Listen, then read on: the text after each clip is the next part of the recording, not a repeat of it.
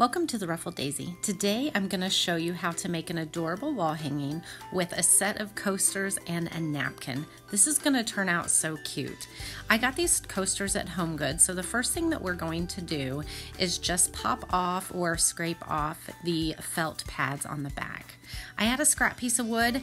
I'm just going to put a couple coats of paint on it to get it started.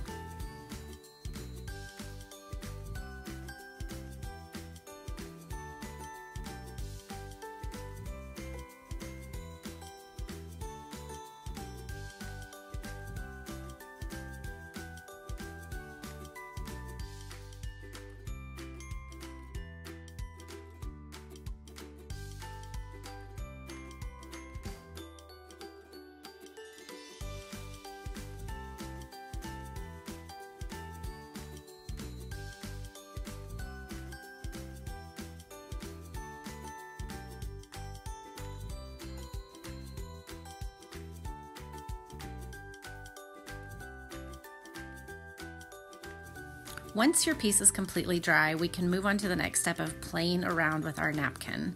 So I use the front part of it and we're going to peel our layers apart. And this has a really pretty foil look, so I think that's going to go perfect with this project. I took a very thin paintbrush and traced just outside our design.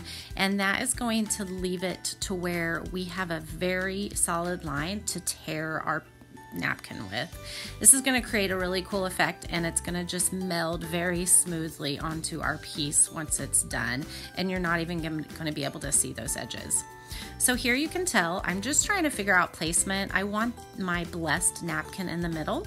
So once I figure out where I want that, we're going to put a little bit of Mod Podge down, and then we're going to just very gently lay our napkin down on top of the Mod Podge. We are not going to go over the top of our napkin because I don't want to take away from that foil look. Now I'm just trying to figure out where I want my coasters. These are cute wooden coasters that are a little bit distressed. Put some hot glue on them. I do use high temp glue. It's just going to make it a little bit more secure.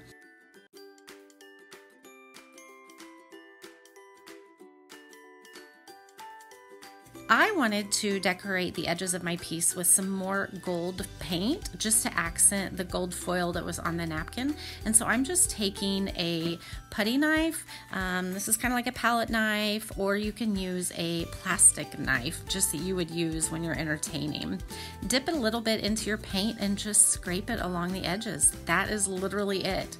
I did some to the top of the coasters, got it all dry, and this looks absolutely adorable in the room that I have it in.